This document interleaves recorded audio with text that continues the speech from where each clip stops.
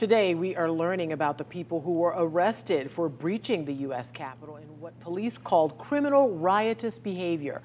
One is a man from Marion County. News 6's Clay Lepard joins us now in studio. And Clay, he was taken into custody on a charge of unlawful entry, but this is not the first time he's been arrested.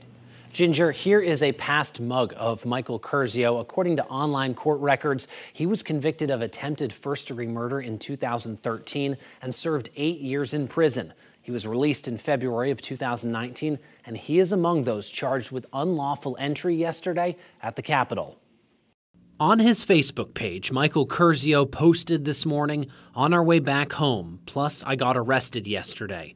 Our point was made yesterday. I have no regrets for anything." We're getting ready to go march. Throughout the morning, the Marion County resident posted videos on his Facebook page leading up to the rally where President Trump spoke. If anything happens, we get arrested or killed, just know, man, I love y'all and I did what I believed in it. He stopped posting videos early in the day, and it's not clear at this time what led to Curzio being among the first 6 facing charges from Capitol Police.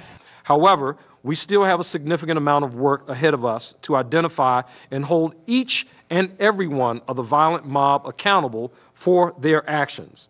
We have collected numerous images of persons of interest that we are asking the community to help us identify. The FBI is also asking for help finding those behind Wednesday's assault at the Capitol and set up a website for people to upload photos and videos of rioters who smashed their way into the building.